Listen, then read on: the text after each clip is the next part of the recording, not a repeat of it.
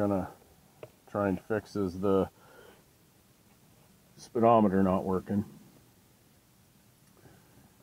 We have to remove this panel, it looks like, and this upper panel right here. I've already got the screws out of this upper panel and I can't get it out. That's why we're going to have to remove this panel. I get those back, and I think there's 2 screws. There's one there, and then I think there's one here that goes in this way right here. And I think there's another one that goes in that's behind this, and this trim comes out. And I think we have to pull this 4-way flasher switch. I don't think the whole switch comes out, but I think that plastic, I don't know what you call it, switch cover or whatever, the switch knob comes off, I think.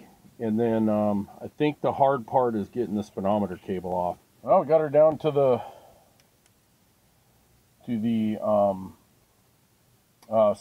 gauge cluster. And there's a screw there, a screw there, a screw there, and a screw there. And then it looks like some electrical connections. And I can see the back side of the speaker back in there. So I imagine if the speedometer cable gives me too much trouble, a guy could pull that speaker out and reach in there and unplug the speedometer, possibly. I don't think I'm going to get my hands in there, or my forearm past it, through that hole. But if we have to, we'll do what we got to do. I'll see what how hard the speedometer is to unhook on this. Yeah, I've got the screws out, but she just does not want to move.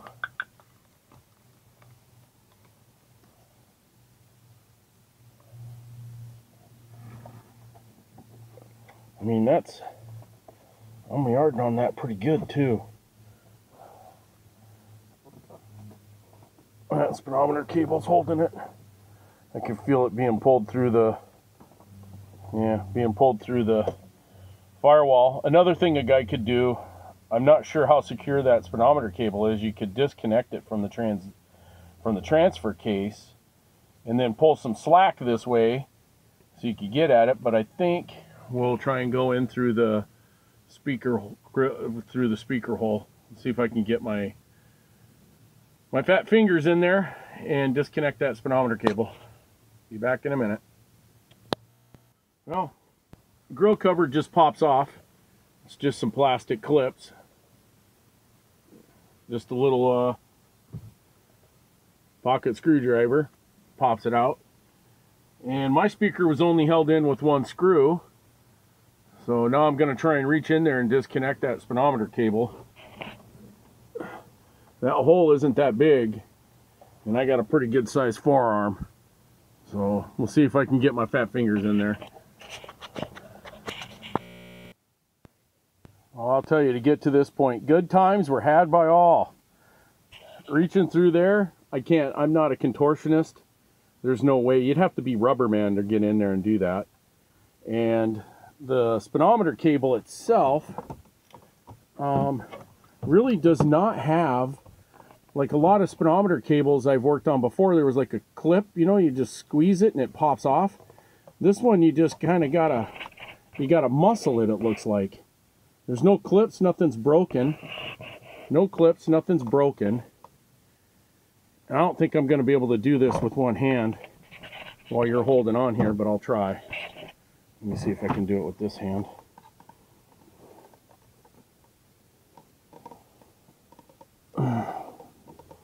No, I'm going to have to get tough with it. I'll get it off and we'll be back in a second. 3 electrical connectors.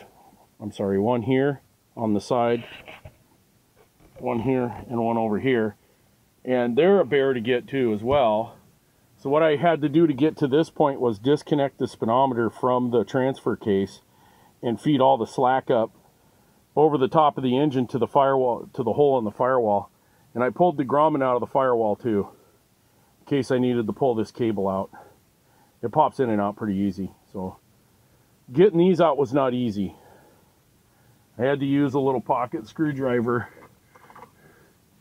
To to pry them while I held the clip. One on each, you know, just pry a little bit on each side. I mean, I don't think those things have been out of there since this thing was put together. If it has, I don't know.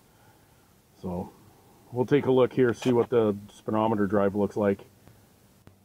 I forgot to tell you one thing is I lowered the steering column. There's a bolt on this side and there's a bolt on that side.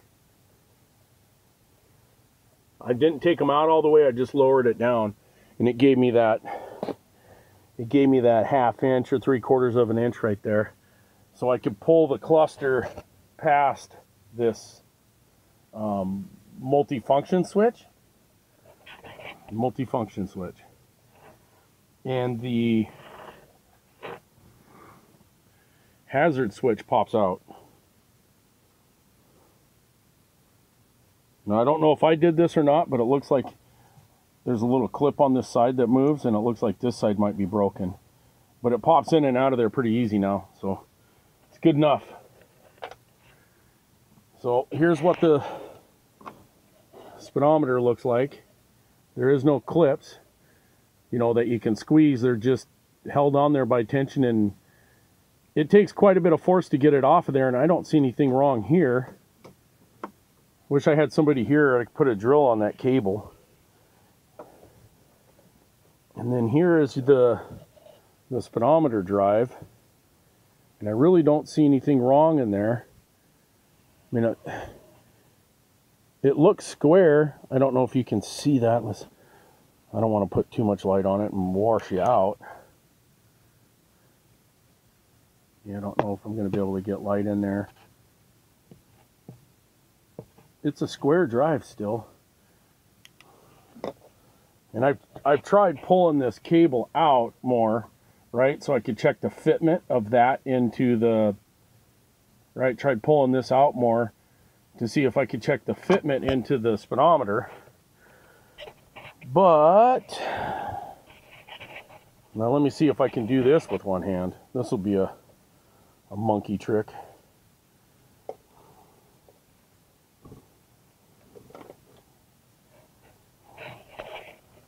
Okay, so what I'm going to do is I'm just going to stick the screwdriver in the back here. See, I already can see the needle moving. Yeah, look at that.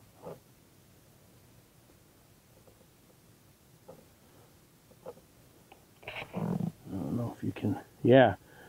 So there's nothing wrong with the speedometer itself. That's what I was really worried about. So the other worry now is the gear in the transfer case or this cable. And I think to check this cable, I put a pair of, I'm going to need somebody else possibly. So I can put a pair of needle nose vice grips on that to hold it, and have somebody down below turning the cable under the vehicle. Or I could turn it with the vice grips and they could be holding it down there with a pair of pliers. The drive on the transfer case is round with like an indexing raised piece that slides into the speedometer drive gear that goes into the transfer case. I'll try and figure out what I'm going to do here. I need to check that cable before I go any further. I need to know if that cable's okay. And to get this cluster out is a pain in the butt. So I'll be back in a few minutes. So I'm 100% sure it's the speedometer cable. I tried doing it by myself. I put a pair of needle nose vice grips on this, and then I went down below and spun it, and it felt like it spun 2 or 3 times and then it stopped turning. So I was wondering if I was winding the cable up, and then when I let go to get another grip, it turned back. So I couldn't tell. So I called my neighbor, and he was home, and he came over, and I went down below, and he was here, and I put the cable back in its natural position, rerouted it where it should be, and I had him watch this up here with the light, which I should have on for you right now, because like a big dorkopotamus, I don't.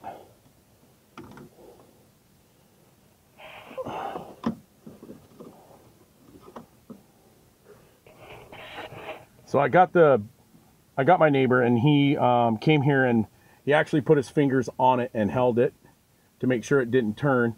And I went down below with those needle nose pliers and I spun that cable around in a circle like 300 times. Is that a screw? Did I just find a screw? What the heck is that?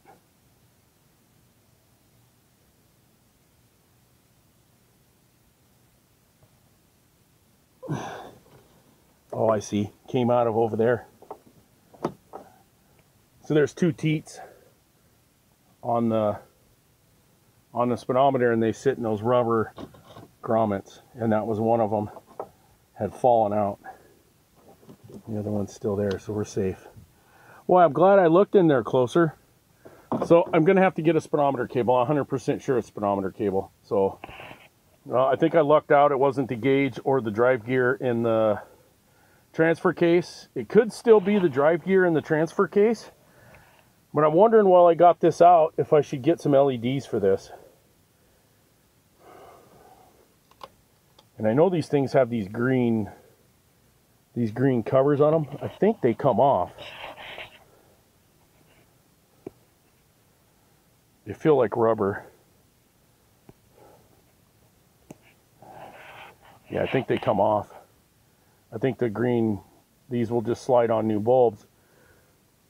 But I'm wondering if LEDs would not be in play. It would be in the works for this. If it wouldn't be a bad idea, at least for the backlighting anyway. I don't know if I want LEDs for all of the warning lights, but it could be. Might not be a bad thing. I'll go see if I can get see if I want to change these into LEDs too. I don't know. Sorry about the crappy camera work. I'm not used to this like action camera thing. The GoPro knockoff. So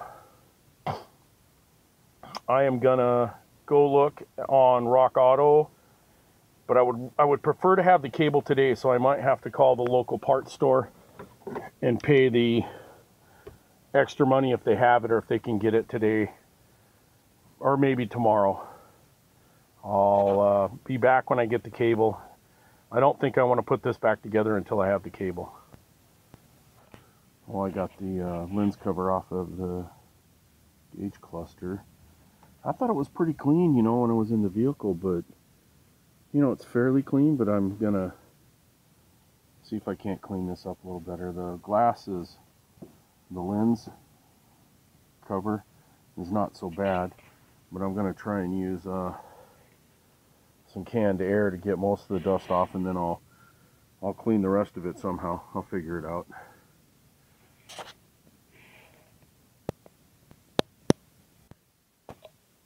Well, I've got the backlighting for the gauges out, and these bulbs are not removable out of these sockets. I don't know if it's going to show up on the camera very well, but you see that little wire that's tucked in between that piece of metal and the outside plastic housing. They did that for whatever reason, I don't know. Normally these would be a socket where you just push the bulb in. I looked online, and all of the ones I found, these are PC, I think 194s is what they're called. Yeah, PC 194. You can see it written right there on that. PC 194.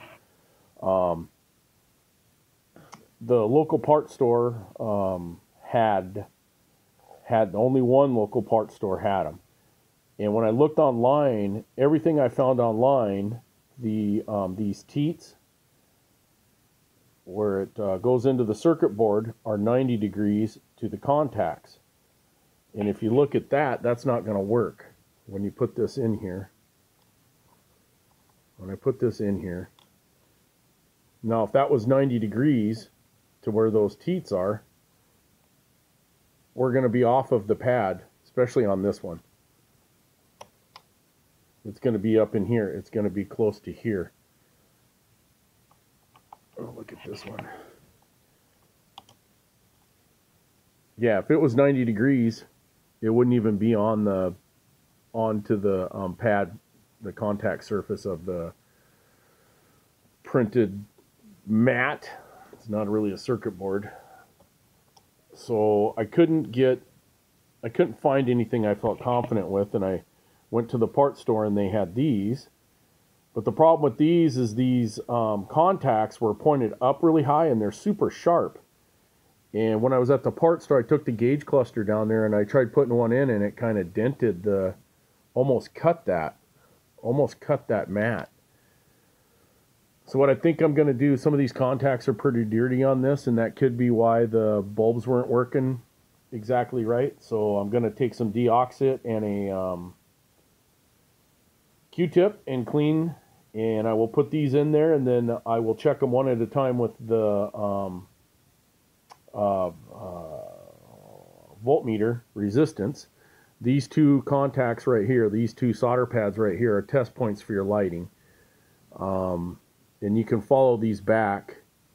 You know, one goes right to there, and you follow this trace over, and it goes right to there. So these two are these two contacts right here.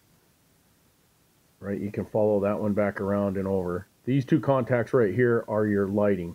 Now I'm not sure which one's positive and which one's negative, so if you're putting LEDs in, you're gonna have to figure that out. And service manual, pin out, they have that information for these connectors. And I would assume, I don't know why, but this one says ground. And that's part of that lighting circuit. So I'm assuming that this upper one right here is going to be your ground. And this second one here is going to be your voltage supply. So, all right, I'm going to do some cleaning and we'll come back and maybe we can test this with the power probe and see if our backlighting works perfectly like it should. Well, here's the new cable. And of course it didn't come with the grommet on it. And look how small that hole is, and look how big that is. The only thing I can figure is to wrap this with some tape, thin layer of tape, because these edges are kind of sharp right here on these prongs. And then put some soap on it, maybe make it slick. I don't know how it's going to fit, but it needs a grommet. It should have a grommet. So I'll see what I can do here. If I can get it on, I'll show you. So the tape and soapy water came through. Well, not soapy water, just pure Dawn soap right on it. I just coated the inside of this with the Dawn. Now it's on. I'll take the tape off and shove this back up through the dash, and then I'll route it the rest of the way through. Okay, I got the dash back in, got the screws in. I'll double check to make sure they're tight. We got to put the trim on. Yeah, I'm going to put that the trim around the gauges before I tighten up that steering column. I might even put this upper cover on before then. I don't know, we'll see. But we'll go take a look. You've seen the new speedometer cable had metal prongs, so there it is. The grommet's installed in the wall here. The grommet's installed. She's back where I found it. I don't particularly like the routing of it.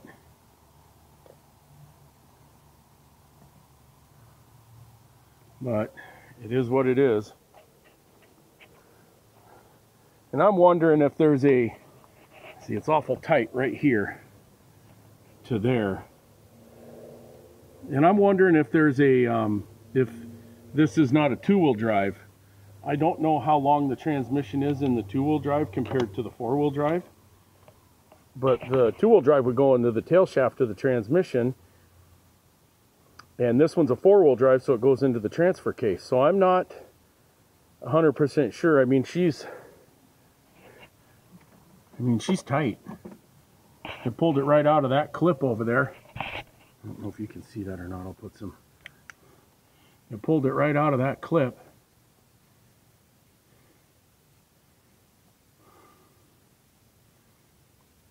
I'm not sure about the routing. If it's, I think if it was, you know, on this side of that wiring harness, it would be right over the top of the distributor, and that doesn't seem right. So I'm not 100% sure here. The service manual doesn't show the routing. And in step 1, it says disconnect it from the heater core housing. The heater core housing is on this side of the car, and the cable, when I found it, went through over there. So I'm not 100% sure, and you can see it's really tight against the firewall there. So I'm not. As long as it works, that's all that matters to me, is that it works. So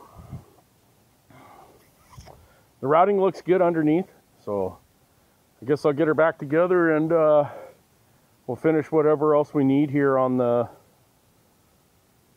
car ramps. And we need to take it for a test drive to make sure that that speedometer works, but I'm sure it's going to. So I will get some footage of it driving down the road with it working. And if there's any noises or other problems, from O'Reilly's, and it's the brand is Pioneer. So I don't know what brand that is, who makes it. Pioneer may make their own. I'm sure it's made in the land of China.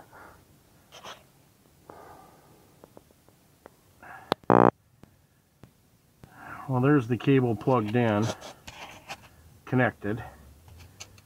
There's the clip it sits in there with the transmission or transfer case cross member, and a ground wire there on that bolt. And this is a vent tube running next to it, which I think should be extended a little bit because it looks like it ends right there.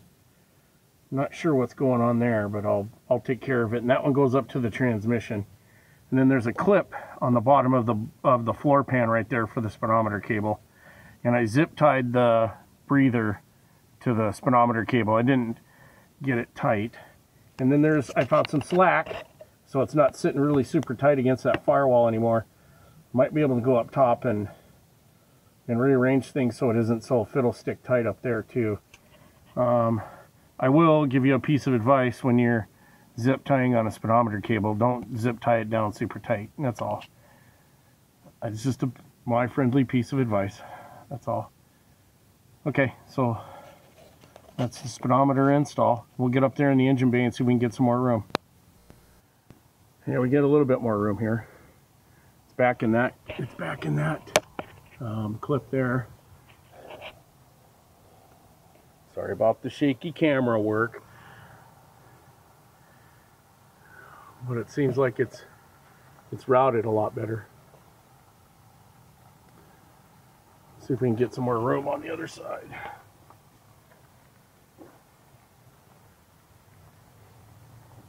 If we need to get more room here or not. I think it's probably okay the way it is. Maybe not such a big turn, not such a big curve coming into the firewall. Probably be a good move. So I can pull some of that slack this way.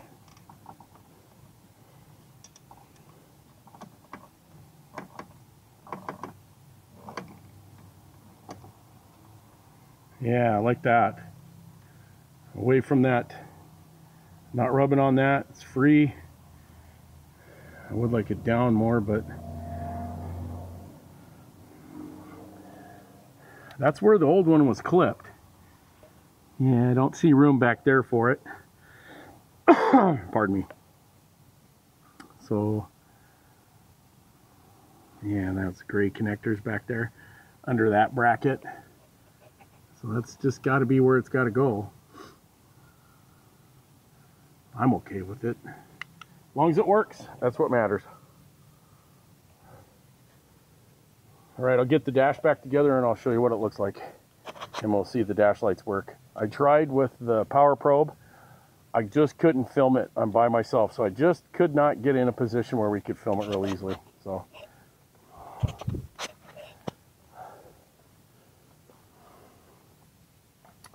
put the speaker back in, put the bezel around the gauges, and double check those screws again, make sure everything's tight, and start putting the interior back together. I'll be back. So evening time, I wanted to come out and check show you the gauges lighting up. Is it even showing up on the camera? No. Oh man, they are awful green. Is that all the way up on high? So they do adjust, but they're all working. If this doesn't turn out very well, I'll go and get my cell phone. Actually, it's in my pocket. Maybe I'll just film it with my cell phone real quick. I know it does a good job.